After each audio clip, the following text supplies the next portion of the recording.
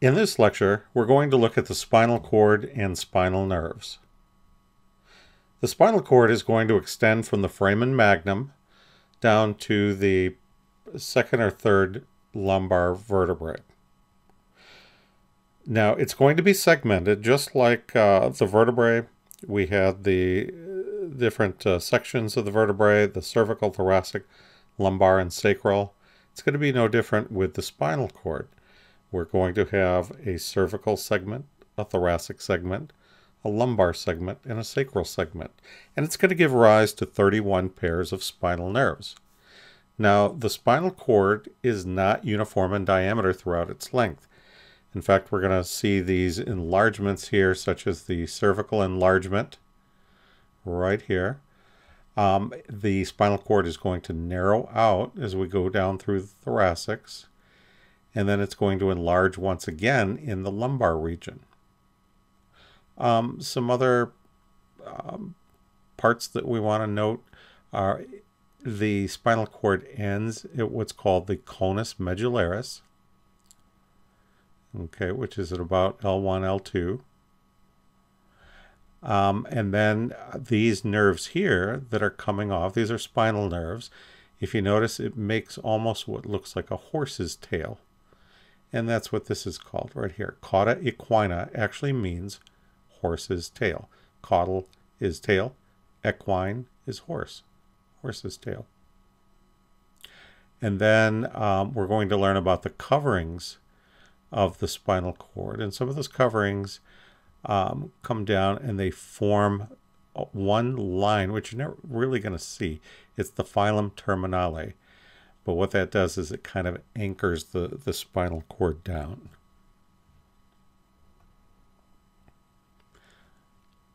Okay, I mentioned the coverings around the spinal cord. Those are the meninges.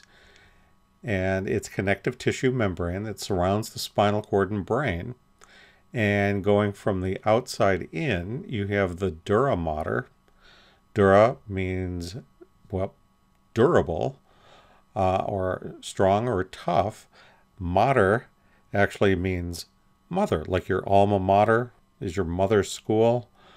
So actually the literal translation of dura mater is tough mother. And it is. It's very strong. It's very tough. It's hard to cut through. If you're working on a cadaver, you're going to have a nice fresh scalpel blade. Or what I like to do is pinch it with some forceps and nip it with some scissors and then cut it with scissors because it is so tough. The next layer is going to be the arachnoid mater. And it's called arachnoid mater because close up it's kind of spider webby. And then underneath that, which clings very tight to the spinal cord, is going to be the pia mater. It's going to give it almost a fuzzy look when you're looking at a specimen. Now these are the same coverings that are going to cover the brain. And when we get to the brain, I'll give you a little mnemonic to help you memorize these in order. Now the spaces in between, we have epidural. Epi means above, so this is going to be above the dura, so it's going to be out here.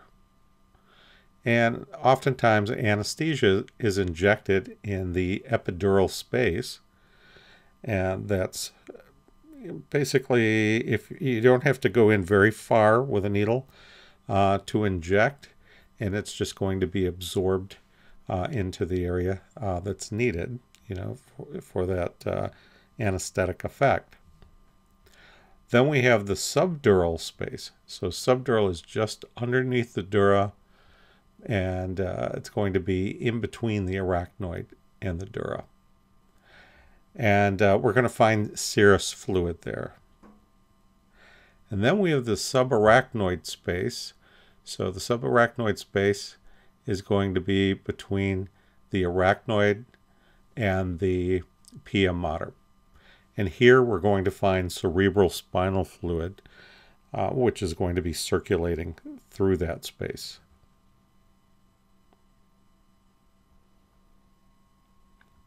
Here's a cross-section of the spinal cord, and notice that it looks kind of like a Honda symbol, doesn't it? Unless you're in kind of a nasty accident, then it might look like Hyundai. But we have this H shape. And again, it's going to look a little bit different depending on what level of the spinal cord we cut through and look at. So some parts, we have white matter, and we're going to have the H here is going to be gray matter. So white matter on the outside, gray matter on the inside, and that's going to be opposite of what we find in the brain. The brain is going to have gray matter on the outside and white matter on the inside. So let's look at the white matter. We're going to have these columns here. And here is the dorsal or posterior column. We have the ventral or anterior column. And then over here we have the lateral columns. Some other structures you need to know. We have the posterior median sulcus. And here we have the anterior median fissure. So if we need to know anterior from posterior, the best thing to do is, if we look down here, we see this big gap. The big gap is a fissure. Now we know that there's an anterior median fissure, so this must be the anterior portion of the spinal cord. Back here is the posterior portion of the spinal cord. Now, looking at the gray matter, the H here, we're going to have a posterior horn. We're going to have a lateral horn. And we're going to have an anterior horn. And the spinal cord is not solid. There is a canal going right through the middle of the gray matter. That's the central canal. And cerebral spinal fluid is going to flow through that as well. Now, coming off of the spinal cord, or I should say going into the spinal cord and coming off of it, going into the spinal cord, we're going to have these little dorsal rootlets. Then we have a dorsal root, and this is a dorsal root ganglion. And here we have a spinal nerve. Now, what is going to go through the dorsal root ganglion, and the dorsal root, and the dorsal rootlets are going to be sensory information coming from the body, going through these dorsal roots into the posterior portion of the spinal cord to go up tracts to go to the brain. Okay. Now, the spinal nerve is what we would call a mixed spinal nerve because it has sensory information going through it, but it also has motor information going through there. So what's coming down from the brain is going to go through these anterior rootlets here, or ventral rootlets. Again, ventral, anterior on a human are the same. We have the ventral root, and these are going to convey motor signals, okay? Motor information. So posterior, sensory, anterior, motor. And again, we're going to have the spinal nerve, which is mixed sensory and motor. Going back to this dorsal root ganglion, what is a ganglion? In the peripheral nervous system, which these are part of the peripheral nervous system, spinal cord is central nervous system, but anything coming off of the brain or spinal cord, if you remember, it's going to be part of the peripheral nervous system. So a ganglion contains nerve cell bodies. So in this dorsal root ganglion, that's what you're going to find is nerve cell bodies. Okay?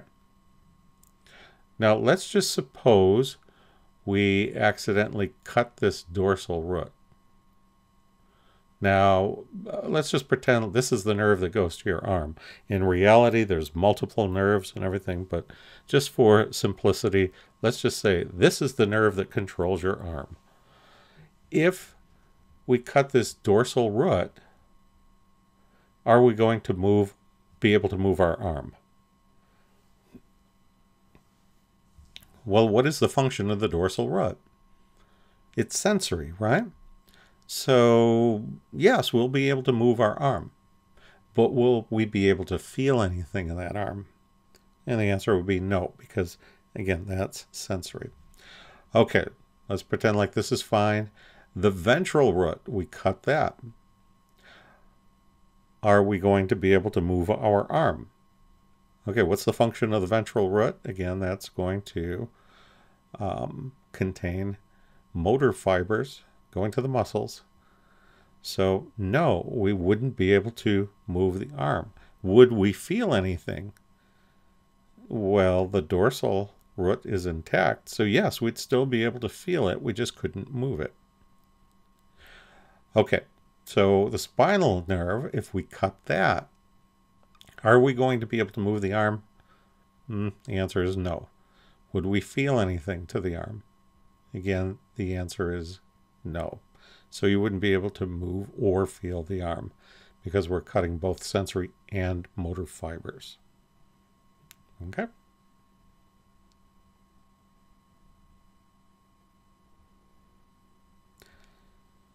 So again, just in recap, the cross-section of the spinal cord, we have the white matter.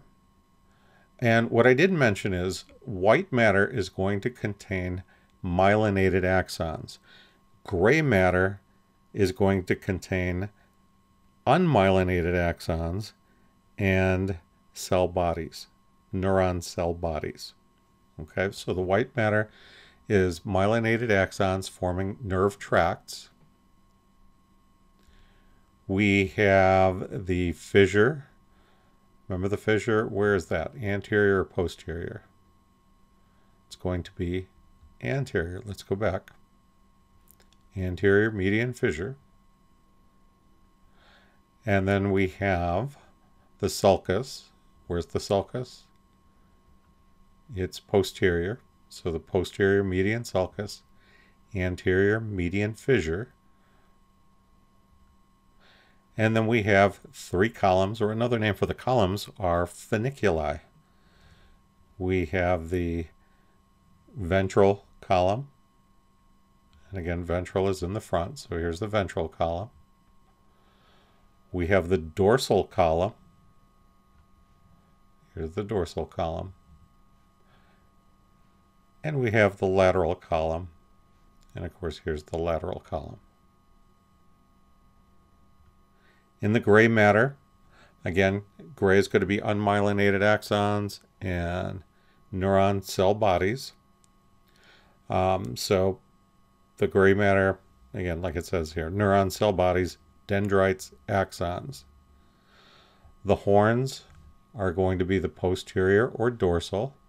So here's the posterior or dorsal horn. The anterior or ventral horn. Whoops, went the wrong way. So here's the anterior or ventral horn. And then here's the lateral horn. Lateral horn. And then we have these areas called commissures. Commissures are where fibers can cross over from one side to the other. We have the gray commissure, and that is right here, and that contains the central canal.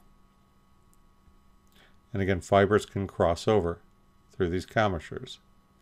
And then we have the white commissure, and you can see that right here.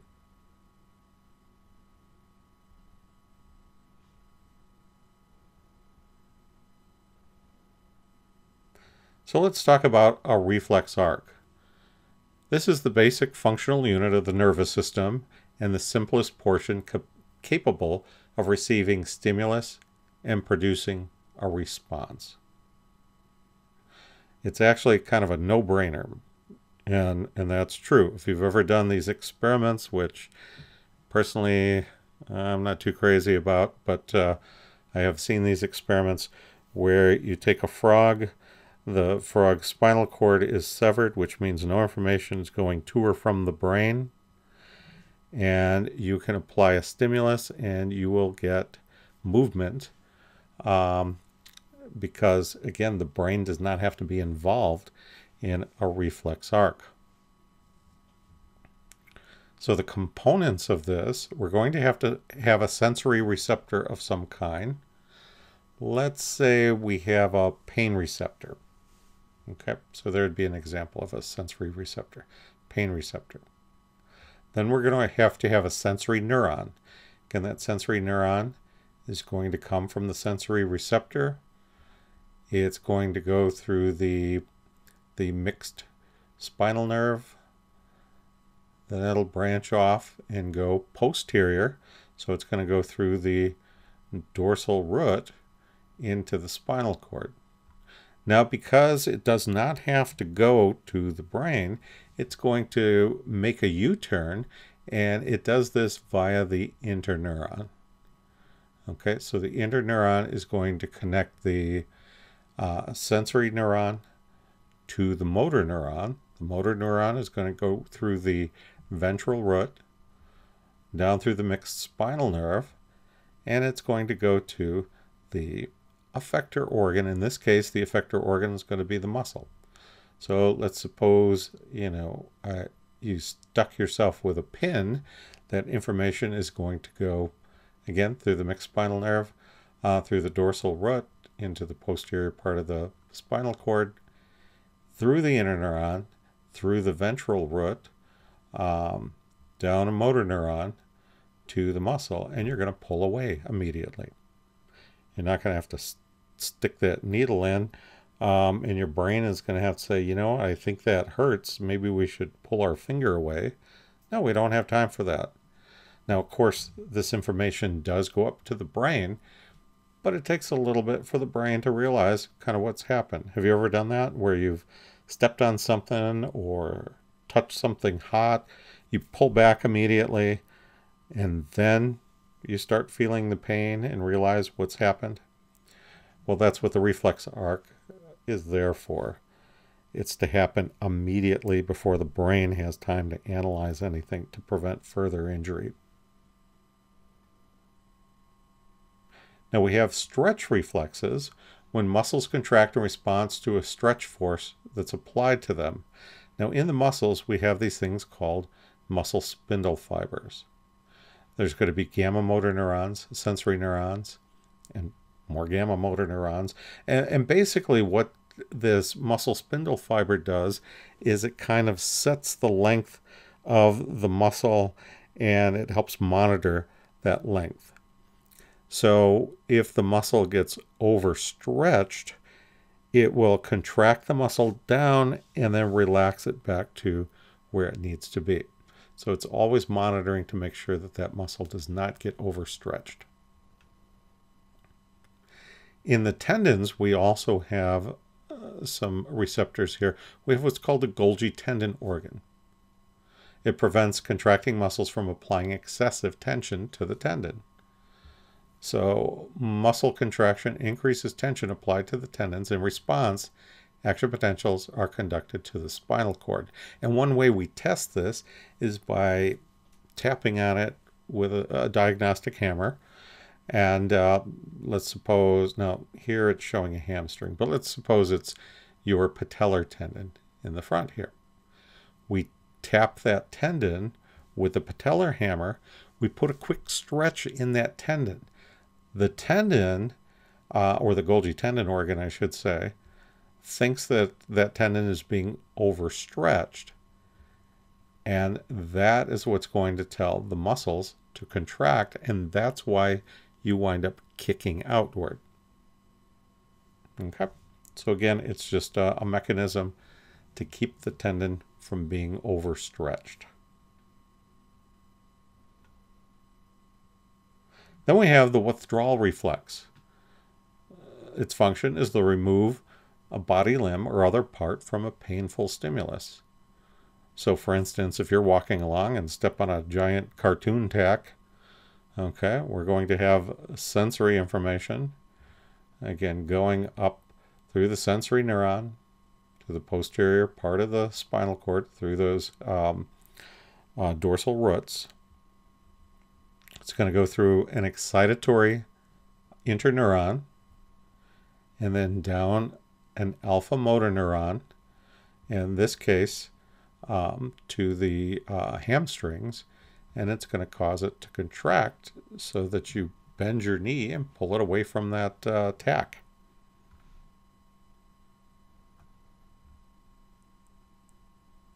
But here's the thing.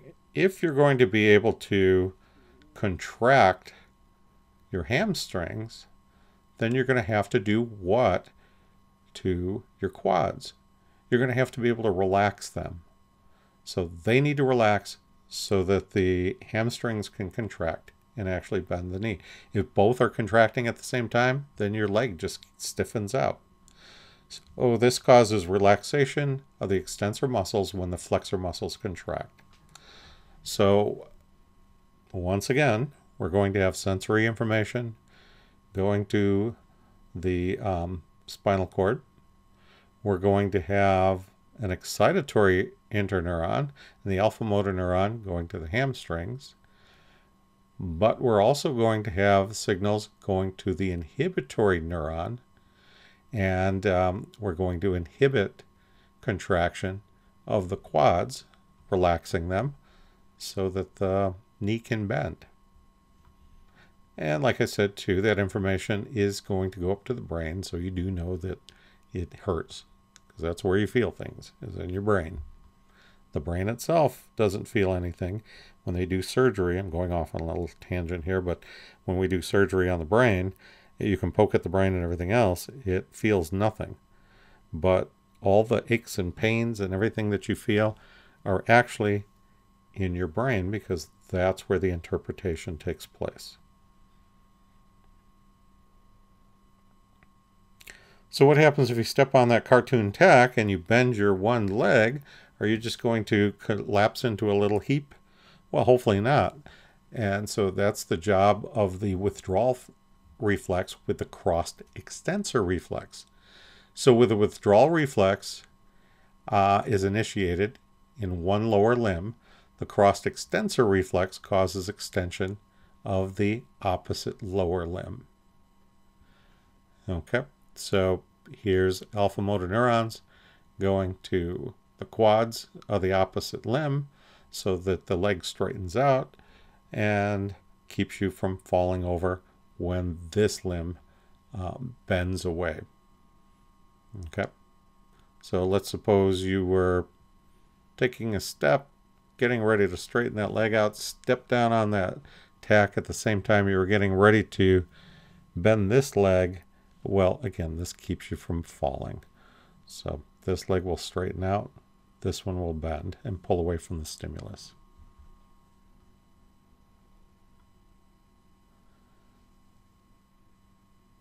Looking at peripheral nerves, again, a nerve is a collection of axons. Okay, it's axon bundles. So if we look at the arrangement of a nerve, we have the axon bundles. And if you remember back in muscles, remember a bundle of muscle cells was called a fascicle? Well, this is also a fascicle. Okay, we're going to have Schwann cells surrounding the axons. So this is creating our myelin sheath. And then the connective tissues that are going to surround the nerve is going to be, again, similar to the muscle. Remember with the muscle, we had epimysium, a perimysium, and an endomysium. Well, this is no different. On the outside, and again, think of what's on the outside of your skin. It's, or what's above the dermis, right? The epidermis. So what's on the outside or above the nerve here? We have the epineurium. So that surrounds the nerve. What surrounds the fascicles, remember in the muscle, again, it was the perimysium. In this case, it's the perineurium. And then what's going to surround the axons and also the Schwann cells is the endoneurium. Okay, so again, we have epineurium, perineurium, and endoneurium. You might notice too that this nerve has blood vessels going through it. Okay. You ever lay on your arm and you wake up and you can't move that arm and it's all numb and everything, and you're over there shaking it, and you start to do CPR on your hand trying to revive it, and you think, oh geez, this time it's for real. Okay. And then all of a sudden you start to feel those pins and needles again. You start to be able to move that arm again and get feeling back into it. What causes that? And I bet you said lack of circulation. Actually, that's not what's causing the arm. Well, we'll get to that. But that's not really what's causing the arm to not be able to move, and not really what's causing the tingling and all of that, or the numbness. You're compressing a nerve. That's what's that's what makes your arm fall asleep. That's what keeps you from feeling or being able to move it. So you're compressing a nerve. Now, yeah, you're partially right, because again, nerves do have arteries and veins within them, so you're also compressing that as well. But really, when your arm or leg falls asleep, that's because of nerve compression. You take the compression off of the nerve, it begins to function again normally, and you feel those pins and needles, which we call paresthesia.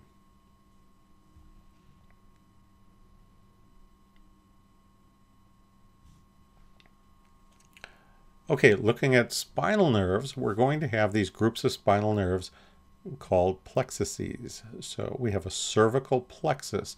And a plexus is basically where the nerves join and split apart and join again and split apart again. And we can have blood vessels do that too. We can have a venous plexus. Again, it forms almost a mesh network of blood vessels. In this case, it forms kind of a mesh network of nerves. So the cervical plexus is going to go from C1 to C4. We have a brachial plexus that goes from C5 to T1. Brachial refers to what? Your arm. So these are basically nerves that are going to innervate the arm. Then we get down a little bit farther. We have the lumbar plexus from L1 to L4. We have the sacral plexus from L4 to S4. And sometimes we just group those together as the lumbosacral plexus from L1 to S4. And then we have the coccygeal plexus that goes from S4 to CO, the coccygeal nerve. Okay. And the way we number these nerves, it's just like the way we numbered the vertebrae. Remember I said with the vertebrae, you have breakfast, lunch, and dinner. So we have 7 cervical vertebrae. Lunch, let's see, 12. We have 12 thoracic vertebrae. Dinner, hopefully you get to dinner by 5. So we have 5 lumbar vertebrae. And as you can see here in the cervicals, we have C1, C2, C3, C4, C5, C6, C7, wait a second, C8. I thought there was only 7 cervical vertebrae. Why is it saying C8 right here? Well, it's not a misprint. There are 8 cervical nerves. There are 7 cervical vertebrae, but there's 8 cervical nerves. We get that extra one because we have the nerve that's coming out but above the atlas and below the occipital bone. Okay, so we have that one coming up between the skull and the first vertebrae. So that gives us 1 extra. So there are 8 cervical spinal nerves. Now, once we get past that, we're back to our normal counting. T1 all the way through T12, L1 through L5. And then we have our sacrals, S1 through S5, and then our coccygeal nerve. And we can see over here functions, the cervical nerves We have head movement of these nerves, diaphragm movement, which we'll talk about soon. That's in this area. Neck and shoulder movements are in this area. Upper limb movements are in this area. It's kind of crossing over here from the cervicals and thoracics. We have thoracic rib movements for breathing, which is going to take up the thoracics here. Also tone and postural back muscles for movement of the vertebral column. Here we have hip movements in this region and lower limb movements in this region. So if there's damage to the spinal cord, you can get a good idea of what's going to be affected depending on what level of the spinal cord is affected and what those nerves are actually innervating.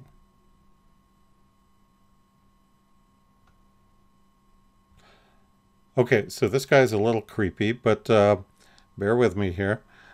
This is what we call a dermatomal map, and this is the skin area supplied with sensory innervation by spinal nerves. And what we're saying here is that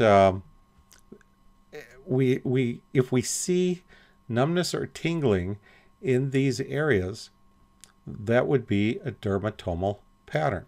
So, for instance, we would know then that the lesion is in the spinal nerve as it's coming out of the intervertebral foramen. Okay, so back here is the lesion. Either some damage to the nerve or herniation of a disc is compressing that nerve root, and this is the pattern it's going to cause. So if we see numbness or tingling in these areas, in these specific patterns, we know where to trace the lesion back to. For instance, if I see, a patient comes to me, has numbness, tingling, weakness in this L4 region, okay, or even pain in this L4 region, then I can trace it back to this L4 nerve root. Okay.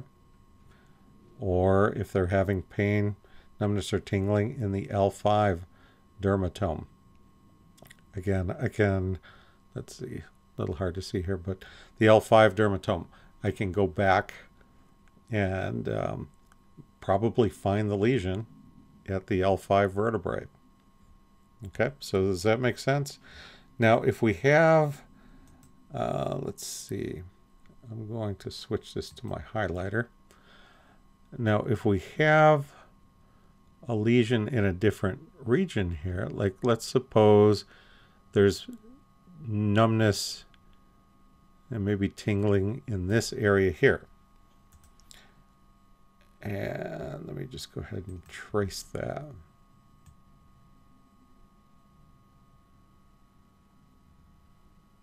Okay, let's suppose that there's numbness or tingling there. Is this a dermatomal pattern? And the answer would be no, it's actually crossing over dermatomes. So it's going a little through L1, it's going through a little bit of L2, possibly some of L3. Now, this is not a lesion way back here at the spinal cord. This is a lesion of a single nerve. In this case, it would be the lateral femoral cutaneous nerve, which is a nerve that comes out. Remember your anterior superior iliac spines on your hip bone? That's the region where that lateral femoral cutaneous nerve comes out of. And so if you're wearing maybe really tight pants that are pressing on that, or maybe you have a job where you're leaning up against a table, maybe on an assembly line, sorting things or assembling things, and you're compressing that, it's possible to get this numbness or tingling. This is called neuralgia paresthetica. Okay, so this is different. This is a cutaneous nerve, a single nerve that is compressed or damaged. The rest of these are going to be lesions at the spinal cord. Okay, so that's what a dermatomal map is. Let's look at a cervical plexus. Cervical plexus goes from C1 to C4. The main nerve I want you to remember here is the phrenic nerve. So from C3 through C5, cervical and brachial plexus, and it's going to innervate the diaphragm. The way you're going to remember this is C3, 4, 5 keeps the diaphragm alive. Okay, and you have one running down each side, and it's going to innervate each half of the diaphragm. Which means if you have damage to one of the phrenic nerves, well, what do you think is going to happen? If we damage one of the phrenic nerves, are you going to get no movement of the diaphragm? Are you going to get movement from half of the diaphragm? Or is the entire diaphragm going to move just fine? What do you think? Well, if you cut one of the phrenic nerves, then only half of the diaphragm is actually going to work. We call that a hemidiaphragm. Okay? So, again, C3, 4, 5 keeps the diaphragm alive.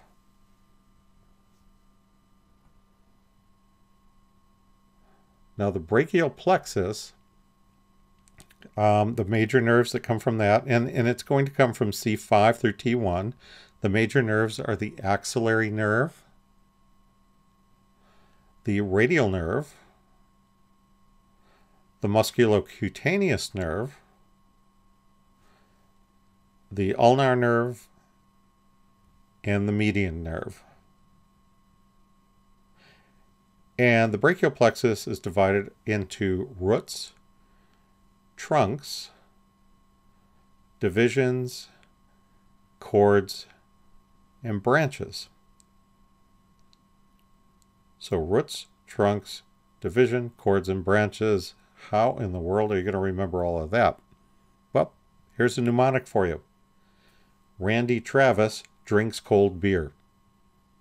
Okay, you can come up with your own mnemonic if you'd like. But Randy Travis drinks cold beer.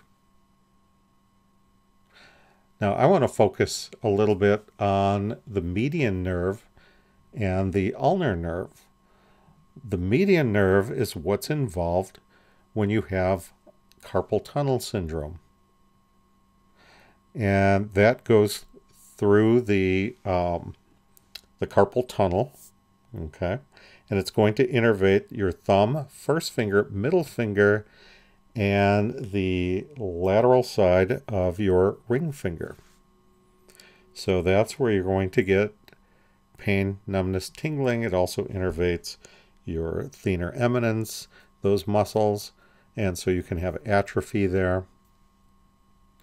Sometimes, though, people will also get numbness and tingling in their little finger and the medial side of their ring finger, because if you're doing some repetitive motion, such as typing, what else are you probably doing? Using a mouse, right? And a lot of people will rest their pisiform. Remember the pisiform? They'll rest that on the table while they're using the mouse, and they're compressing that little tunnel that's formed between the pisiform and the hook of the hamate. Remember that tunnel is called the tunnel of Guillain? Well, that's where a branch of the ulnar nerve goes, and that's going to innervate the little finger and the medial section of the ring finger.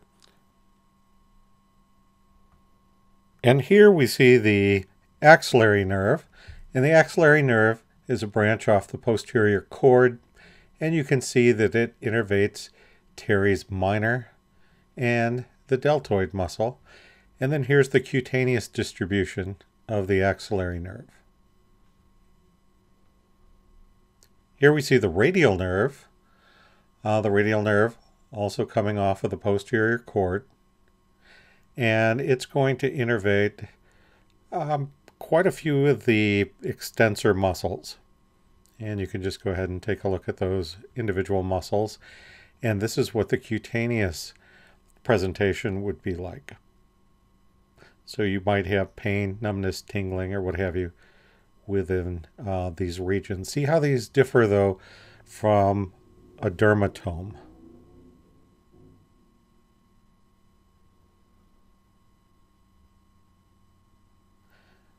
This is the musculocutaneous nerve. That's a branch off the lateral cord. Innervates the biceps brachii, the brachialis, and the coracobrachialis. This would be the cutaneous distribution.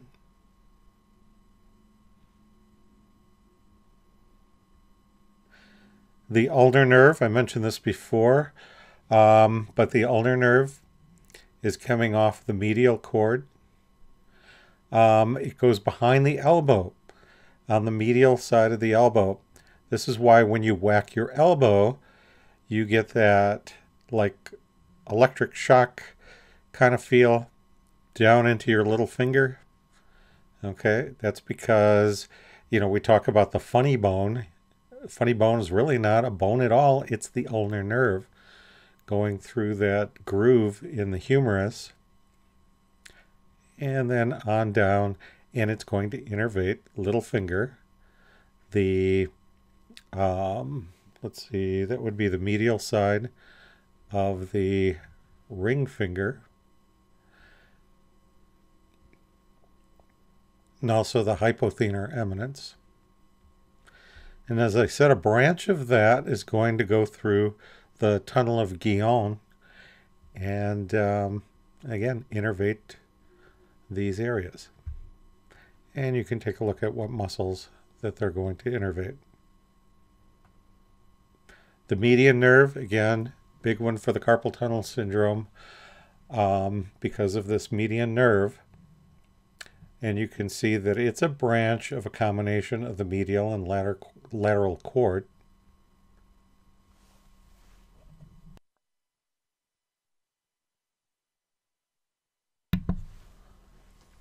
And it's going to come down. It's going to go underneath also the pronator teres. So if the pronator teres is tight, it can compress that nerve and you'll get carpal tunnel-like symptoms, even though it may not be a problem with the carpal tunnel.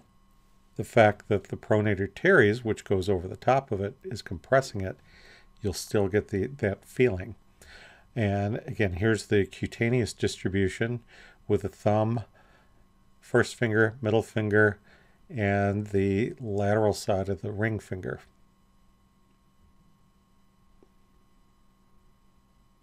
Again, you could take a look at other muscles that it's going to innervate.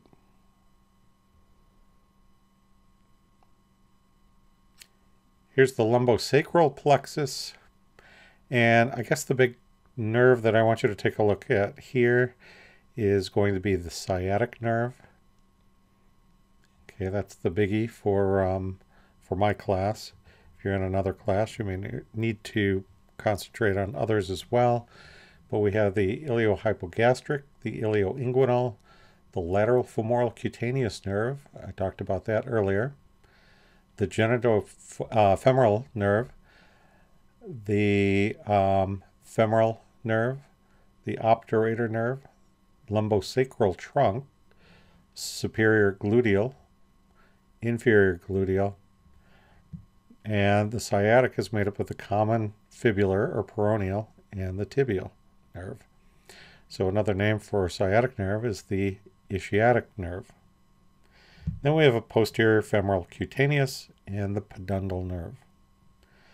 Again, we're not going to go into details right now on what all of those nerves do, but the sciatic nerve, a lot of people will have problems with sciatica, which is pain running down the back of the leg.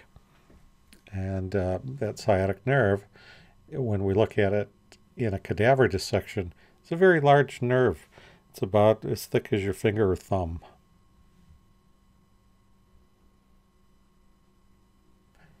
Here's the obturator nerve.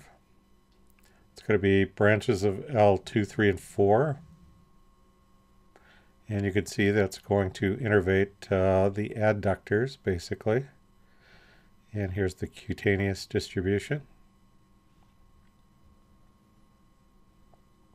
Here's the femoral nerve. Again, branches of L2, 3, and 4. And you can see the muscles that it innervates. And here's its cutaneous distribution. And again, this distribution is different than a dermatome. you'll have a much smaller presentation with a dermatome than you will with a nerve compression. Here's the tibial nerve. That's coming from L4, 5, S1, S2, and S3 combinations. You can see which muscles are affected or innervated by that. That would be affected if that nerve gets damaged. And here's the cutaneous distribution.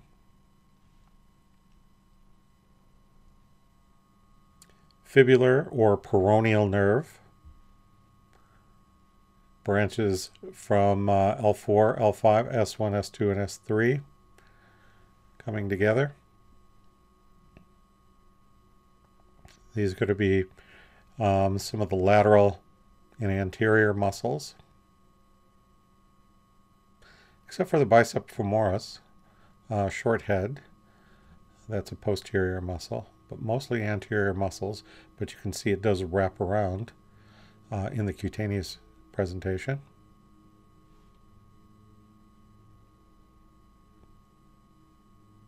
And looking at peripheral nervous system disorders. General disorder, we have anesthesia, that's loss of sensation. Hyperesthesia, that's increased sensitivity to pain, pressure, light. If you've ever eaten something very spicy, and then maybe you grab some hot coffee or hot tea and go to take a drink, your tongue basically is on fire. Okay, that would be hyperesthesia. It's a lot more sensitive than if you just drank that hot beverage before eating something spicy. Some medications will cause light sensitivity, and we would say that would be a hyperesthesia. So an increased sensitivity to pain, pressure, or light. Paresthesia is that tingling, prickly, burning, ants crawling feeling that you would get. Again, that's kind of how it feels when your limb has fallen asleep and it's waking back up again. Kind of that tingly feeling. That's paresthesia. Neuralgia is basically nerve pain. Okay, so that's caused by nerve inflammation, and it can cause a stabbing pain. It can cause almost kind of an electric shock type pain. Sciatica, again, is pain radiating down the back of the thigh and leg. And again, that's originating from the sciatic nerve. Infections, you can have a herpes infection, which is a skin lesion where that virus is lying dormant within that nerve. If it becomes reactivated again, that's when that lesion can appear. Shingles or herpes zosters is adult disease of chickenpox. Okay, and again, if you've had chickenpox, you have this virus lying dormant within your nerves, and if your immune system gets lowered, or this can happen with age or illness or what have you, then that virus can reactivate, and you'll get an outbreak of shingles. One thing to note too, if you're taking care of a patient with shingles, that those little vesicles, those little blisters that form, have active virus in them. So take precautions. Even if you've had chickenpox or you've had vaccinations, it's not common, but it does happen where someone can redevelop chickenpox again. And then we have poliomyelitis. This is infantile paralysis. When I was growing up, that was a big deal.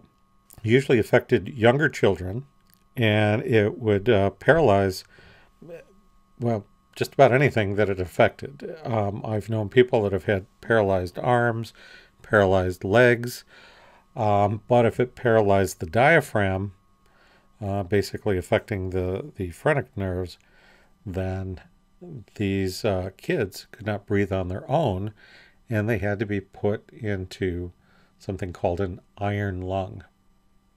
And I'll pull up a picture of an iron lung. And this is what they stayed in all of their life.